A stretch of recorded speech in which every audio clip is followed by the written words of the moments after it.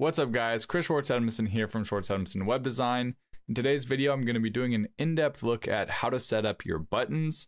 Button settings can be a little bit confusing. There's 3 different types to choose from, and when you change a setting, what are you changing actually? How do you know? So in today's video, we're going to look at all of that, and I'm also going to give you a little CSS trick to make buttons look a little bit more even. All right, let's get started.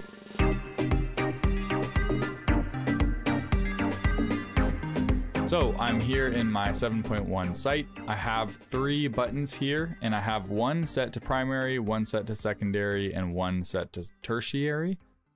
I have given them all the same styles, so they're all just the normal solid buttons. And let's go ahead and click on the brush tool up here to get to our site styles, and I'll click on buttons. Now here we can change each of the 3 types of buttons. And I like to have my primary button be a solid. So I'll set it to fill, and I just have it at square here. And I like my secondary buttons to be the outline.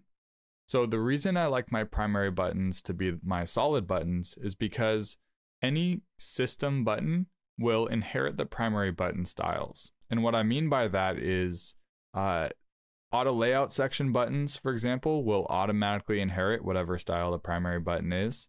Same for newsletter blocks.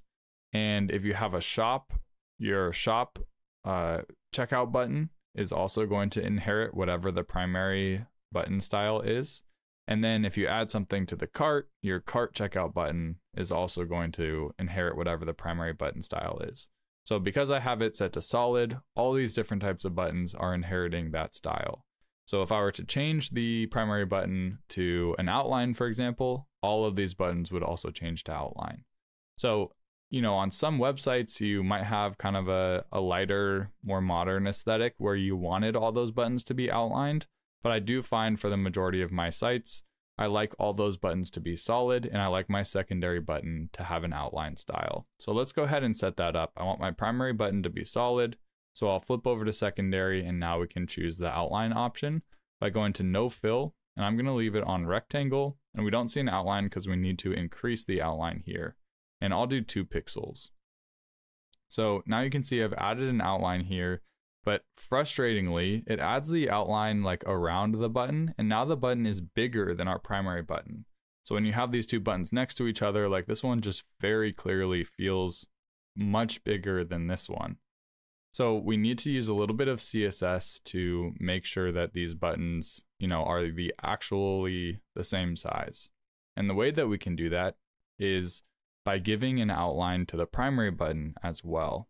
So I'm actually going to jump back into site styles and go back to buttons. And for our primary button, since our secondary button has an outline of 2 pixels, we also want our primary button to have an outline of 2 pixels. Now, for some reason, by default, Squarespace just gives the outline color to be automatically the same color as whatever the text color is. So there's no way in the site styles in the colors panel to change this to be different than the text color. It's just automatically set up to be whatever the text color is. So obviously that's not something I want. I would want the outline color to be the background color. So we have to use some custom CSS in order to accomplish that. So I'm going to hop over to my custom CSS panel. I can get there by going to website and then website tools and then custom CSS. Now you can also more quickly than that, if you just click anywhere in the side panel here and click the /, and you can just search for the custom CSS window, and that's a much faster way of getting there. So just a little pro tip there. So if I right click and inspect my button, that'll bring up my Chrome inspect tools. And here is the element that I've selected. So this is the button element, and we can see it gets a class of SQS button element primary because it is my primary button type. And then here are all the styles that are applied to it. So if I scroll down to this little section here, so this is showing that when primary button styles set to solid, it's targeting the site wrapper and more specifically the button inside of the site wrapper, and it's giving it a text color of black. It's giving it a background color of white. And then it's giving it a border color of the primary button text color, so black. And we don't want that. We would rather have the border color inherit the primary button background color so that it's the same. So this might be a little bit confusing if you're not familiar with CSS. And so I can just walk you through where each of these classes would be found. So the primary button style solid class, that's found on the body. Now the body gets a bunch of different classes added to it. And each of these classes is just sort of a signaler that will kick in a different style. So when the primary button style is solid, Squarespace knows that it needs to give that button a background color of, whatever is set in the site styles. So there's a bunch of different classes here on the body. So it's kind of difficult to find, but if I just copy this, we can probably find it just by searching with Control F. Oh, here we go. Perfect. I just didn't need the period. The primary button style of solid, you can see, is added to the body. And then inside the body, remember it was targeting the site wrapper class. So here is the site wrapper, and the site wrapper houses all of the elements on the page. So they're just targeting that class. And then inside of the site wrapper, they're finally targeting the specific button itself, the SQS button element primary. So it's using each of those different selectors to kind of like drill down and target this specific element. And so what we can do is just copy the same selectors that Squarespace is using to target this element. And we'll just go ahead and paste that into our custom CSS window. And we need to open some curly brackets. And so like I mentioned before, the border color is using the primary button text color, but we would much prefer it to use the primary button background color.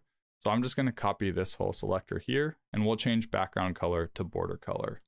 So I'll paste that in, and we're going to change this to border color. And now you can see just automatically our button has changed, and now its border color is matching its background color, and now these two buttons are the same size.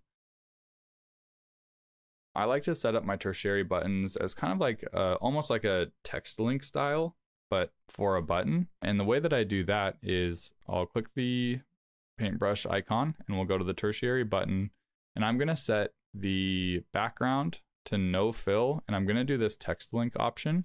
And then I like to get rid of the horizontal spacing and then turn down the vertical spacing a little bit.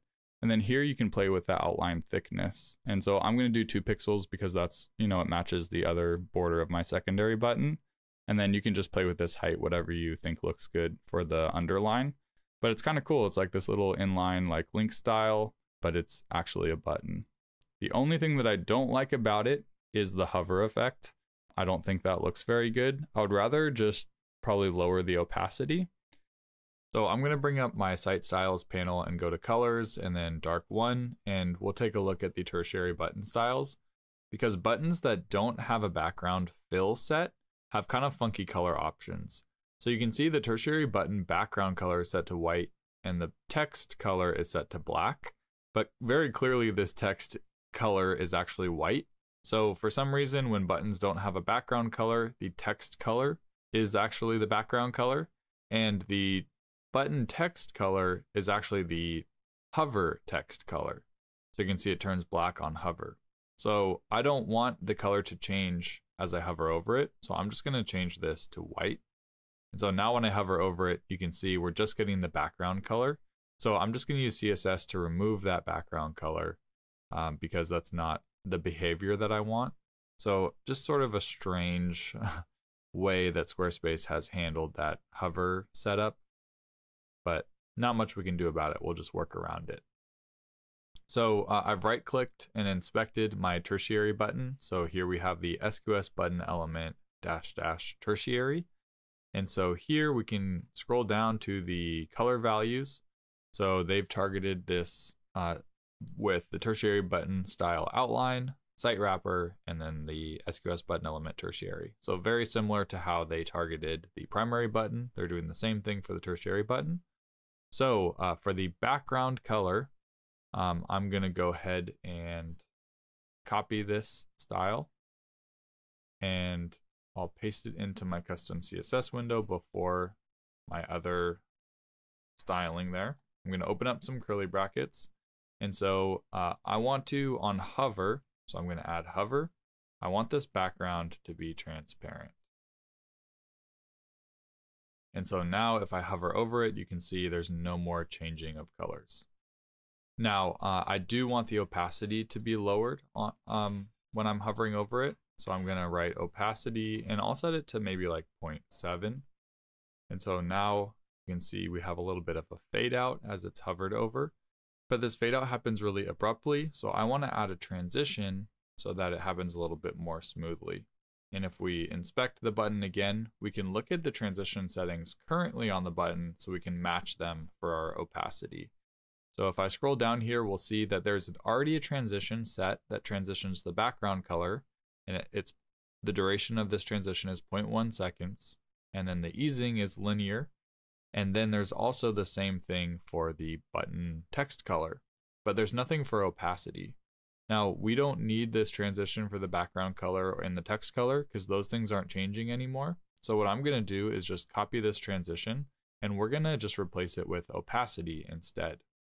Now, I don't wanna add the transition to the hover state. We need to add it to the default state.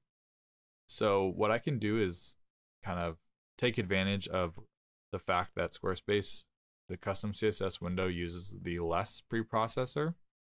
So if I wrap my hover, if I add an ampersand before my hover and then wrap it in the curly brackets of this outer selector, I can now just add my transition to the normal state, and then here we have the hover styles. So again, this is very specific to less, and it's just a nice thing that we can take advantage of in the Squarespace custom CSS window. So I've removed one of the transitions, so now we're just left with one. And we want this to be opacity. So now as we hover over it, the fade out happens more subtly. It's not just immediately changing like it was before. So there you go. That's how I change my buttons in Squarespace. Again, being very intentional about the primary button styles because it does have such an influence on all the other button styles throughout the site, including the header button. For my secondary button, if I want to have an outline, that's what I like to do. And for my tertiary button, I do like using this link option on sites. So this is the CSS that I use to style the tertiary button. So that was, long-winded and not as organized as my normal tutorials, but I hope it was, jam-packed with helpful tips and information. If you enjoyed this video, please consider subscribing to the channel. I'm really striving for 10,000 subscribers by the end of the year. I don't think there's any way that's going to happen, but with your help, I might be able to get there. So I hope you enjoyed this video, and I hope to see you in the next one.